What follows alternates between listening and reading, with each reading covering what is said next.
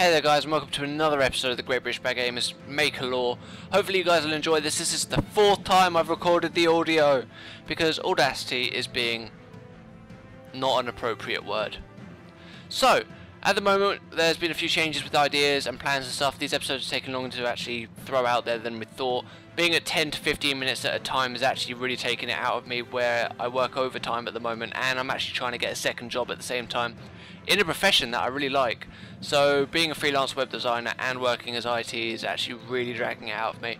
However, I still really enjoy building in Minecraft, and this is something that I can't really give up. So hopefully I'll be able to keep doing these videos, but from now on we're actually going to be planning on doing them shorter. So if we do a house, we'll do a build in the house. If we do the map design and stuff using Worldpainter, we'll do that separately in a different video. Hopefully that means there'll be more content for you guys and I won't actually be pumping them out once a month, which takes forever. So back onto schedule.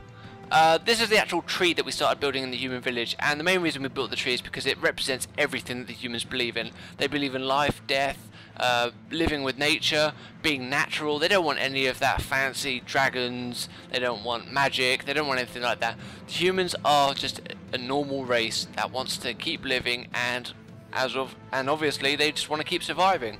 So the main reason we built the tree is because it's their icon, it's their emblem, and having a giant tree somewhere in the village would have looked really nice. And me and Kane had a few chats about this. This was going to be the garden area with the fountain, but we changed things, as you'll see later. And I'm actually going to do a tutorial in the future, like an in-depth one, about how I did the giant tree, but I'm going to build an even bigger one, an even better one. I'm going to build one that you could probably build a whole village inside. Fingers crossed.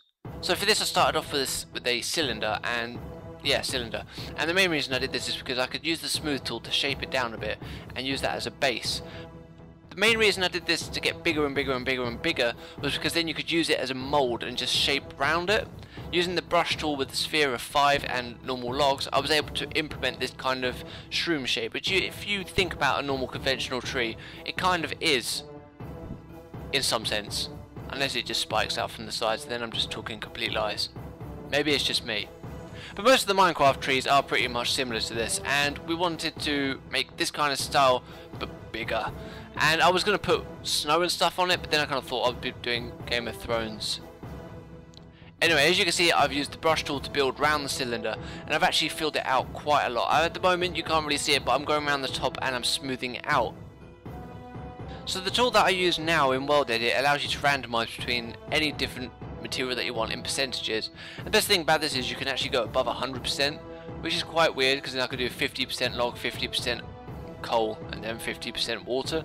The main reason I did logs and bushes is because if you have just the bushes on their own, they just fall apart and they vanish into air, unless obviously I put them down manually, bit by bit, which I really don't want to do because that's a lot of hard work.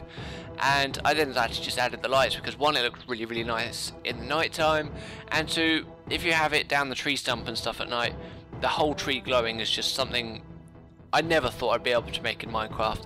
And I'm going to get the shaders pack and mess around with this because it looks amazing.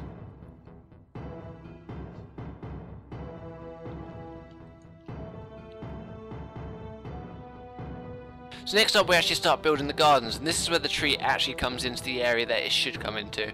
So I built the tree over in the main village area, but Kane said that we shouldn't really keep it there, mainly because it doesn't actually make sense.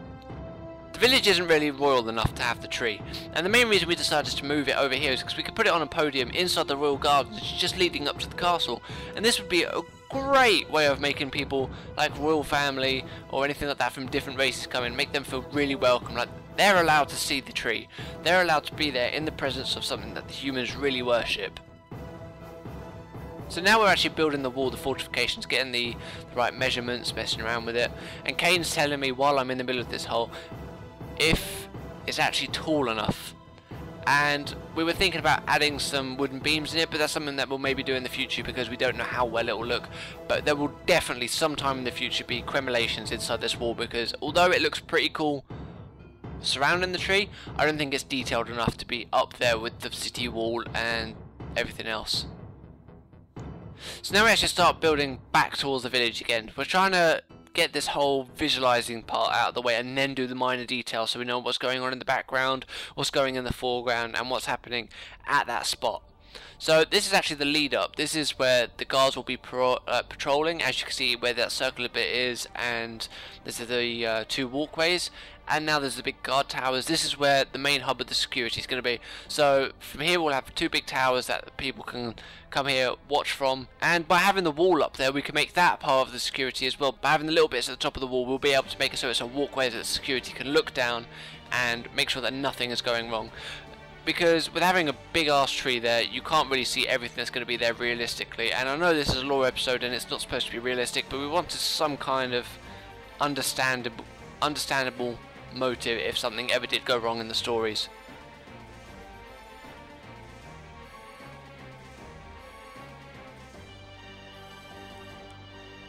Thank you guys so much for watching. Sorry this episode's taken forever, but as I've said, we're going to be doing shorter episodes now. So if there's a big build, we're going to do an episode just on that building. If there's something that you guys want to know, like tutorials and stuff, I'll get them out the way. I'm also going to be releasing a tutorial on how I record and how to minimize the recording space that you have. And to be honest, if you've got an okay microphone and use some of these tutorials, I'll be able to show you how to change a £2.50 microphone or like a $4 microphone into something that's somewhat respectable. I mean, it's not going to be a Blue Yeti, but it'll do for your beginning channel. So thank you guys for watching. I hope you enjoy it.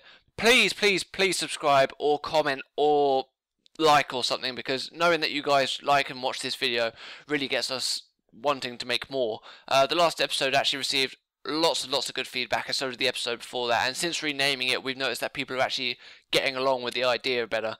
Thank you again for watching, and I'll see you guys later.